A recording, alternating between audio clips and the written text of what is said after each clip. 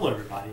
In this short video I'm going to show about how I go about forming the master rib blocks, the cutting rib blocks, and the forms for actually forming the ribs for my Bearhawk Patrol. I start off by taking the master drawing number 4 of the full-size template for the rib for the Bearhawk Patrol. I cut this out very precisely to the line, just inside the black line, and adhere that to a piece of MDF with some low-tack spray-mount adhesive. So once that is adhered to the piece of MDF, I then trace around the edge of the Mylar template onto the MDF. And I also transfer all of my specific lines, the spar, the aileron spar, the flap spar, the rear spar, all the jig pin holes, all the lightning holes that are on here for the center rib and such onto this piece of MDF. I then remove the Mylar template and take the piece of MDF, in this case I was using 1/2 inch MDF, take it to the bandsaw and cut out close to the line, but still leaving the line on the piece of MDF. I then take this piece to a sander.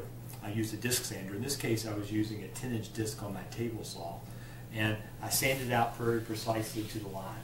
Once I had this, I went through and using a 1/4 inch bit, I cut out all the jig pin holes that I would use and the reference holes for the center rib lightning holes.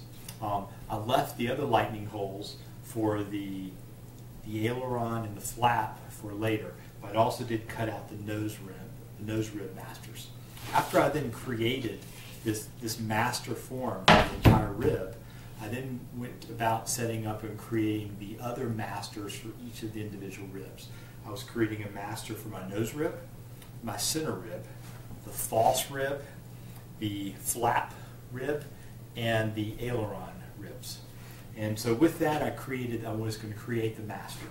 So with the nose rib, what I did is I took this piece here, put it on top of a piece of 3/4 inch MDF.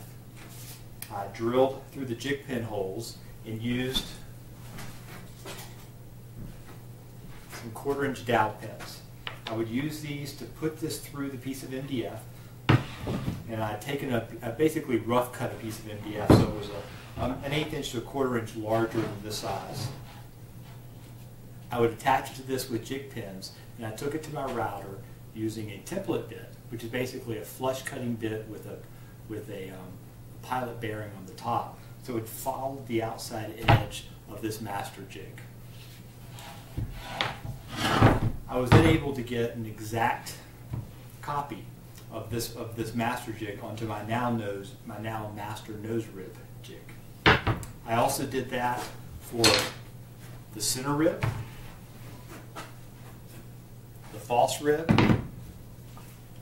the aileron, and the flap. And so now I had master jigs for each of those pieces, as you see here. Once I had the masters done, I located all the holes again and made sure I drilled through all the holes. And I took it to another piece of MDF, rough cut it to size, and now I was going to create my cutting jigs. So I took the center rib master, or the nose rib master, and I then placed it on the piece of MDF that I was going to use.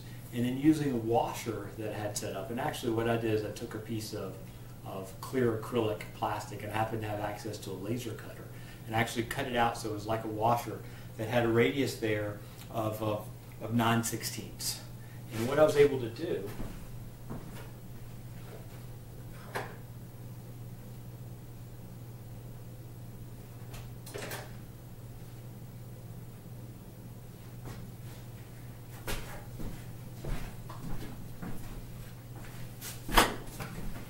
do is then by taking that 9/16 washer, very similar,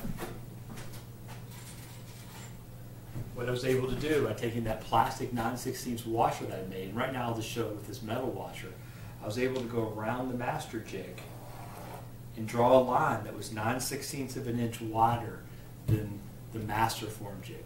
This gave me the flange that would be needed to then bend over to create the flange around the edge of the rib. Once I had that piece cut out, I then had the cutting jig. And as you can see from this,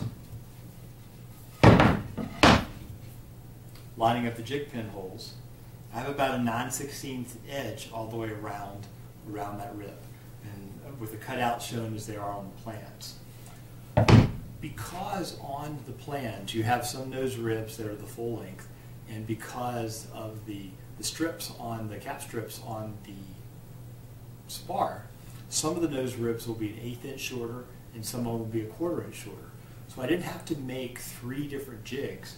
I used some pieces of hardwood that then I would attach on the back of these. So I cut the master cutting jig down 1/4 inch, and then attached a piece of 1/4 inch and a piece of 1/8 inch hardwood strips on the end, so I could then use this to create all three of the ribs without having to make different forms or without having to cut them later. I did this for both the nose rib and the center rib with separate pieces here. So once I created the first cutting jig for the rib, I then created a second one so I could sandwich the pieces of aluminum between these and cut this out with a router. I'll show you that cutout next.